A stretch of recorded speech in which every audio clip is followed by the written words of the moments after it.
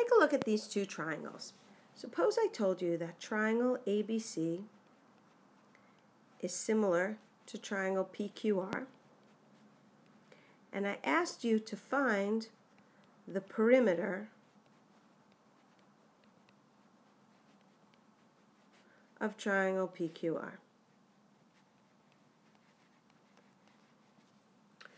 We know one side of triangle PQR, PR is 8, but we need to find the other two sides.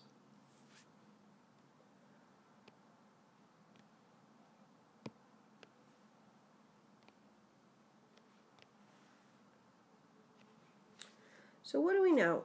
We know that the sides of ABC are proportional to the sides of PQR. That means that AB over PQ is equal to BC over QR, and that's equal to CA over RP. Notice that I matched up all of these three pairs of sides in the same order that I gave you over here when I said the triangle ABC is similar to triangle PQR. So the first side would be AB, and that matches up with PQ. BC matches up with QR, and CA matches up with RP. So now we can plug some numbers in to these proportions. Just make a little more room here. And AB is 12. PQ, I don't know what it is, so let me leave that as a PQ. BC is 12, but I also don't know QR, so let me skip the middle one and let me just use these two ratios. So 12 over PQ is equal to 6 over 8. 12 over PQ is equal to 6 over 8.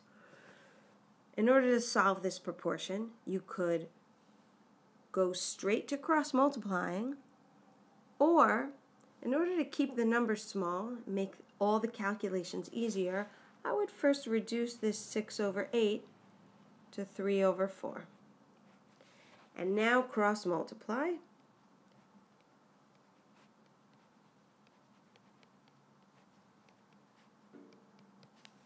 So let me go on to a clean page. I have 12 over PQ is equal to over 4. 12 over PQ is equal to 3 over 4, and I want to cross multiply. So 12 times 4 is equal to 3 times PQ. 48 is equal to 3 times PQ. Divide both sides by 3. 48 over 3 is equal to PQ, and 48 over 3 is, that's right, 16. So PQ is equal to 16. And now, let's remember what that triangle looked like. PQR. We knew that this side down here was 8. We just figured out that this leg, or this side PQ, is 16. And if you remember the original triangle ABC, let's go back and look at that for a second.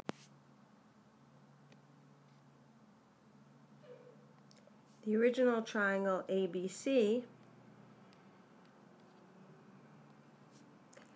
had two sides equal to 12, and this side was equal to 6. So the original triangle ABC was an isosceles triangle, and if PQR is similar, then it's also an isosceles triangle, and side QR will also come out to be 16. And so the perimeter is equal to 16 plus 16 plus 8, which is equal to 16 plus 16, 32 plus 8 is equal to 40. And that's the answer. I want to show you a different way to do this, though. This way, this method is perfectly fine, but let me show you a second way to do the same problem. So here's my original triangle, my 12, 12, 6 triangle, and here's my other triangle, and I know that this side is 8. If you know that two triangles are similar, not only do you know that the sides are proportional, meaning that the ratio of the corresponding sides is all equal, are all equal to each other, but the ratio of the perimeters is also equal. So 6 is to 8 as the perimeter of ABC, triangle ABC, is to the perimeter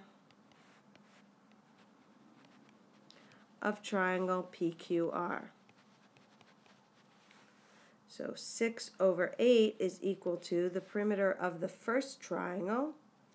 It's 12 and 12 is 24, plus 6 is 30. Over the perimeter, let's just call it P for perimeter of the second triangle. And now I just have to cross multiply once to figure out what the perimeter of the second triangle is. I have, once again, I can reduce this to 3 over 4 and now cross multiply. 3P is equal to 30 times 4. 3P is equal to 120. P is equal to 40.